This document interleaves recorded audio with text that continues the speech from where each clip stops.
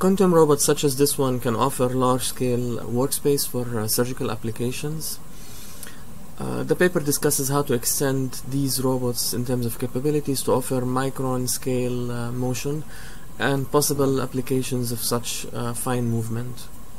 In the past, most designs rely on serial stacking of a micromanipulator, typically in the serial structure architecture, with a micromanipulator, typically built as a parallel robot.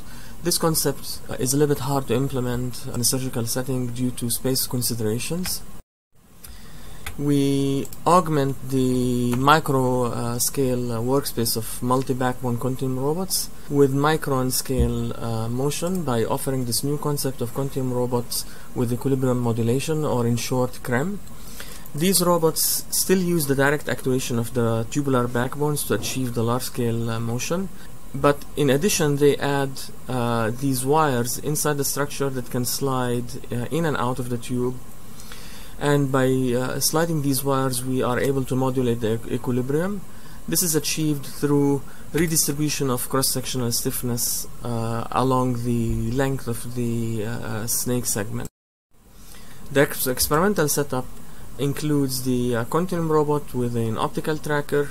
A big portion of the paper is focused on tracking and validating the motion capabilities of these robots. And finally, the paper ends with a demonstration of for imaging of a sample. In this case here, this is an image of a cellophane tape, with the idea that future applications would include 3D image-based biopsies of tissue. The next slides will show the tracking of this marker as seen here from a microscope and the results of the tracking algorithm. Over here we'll see the motion path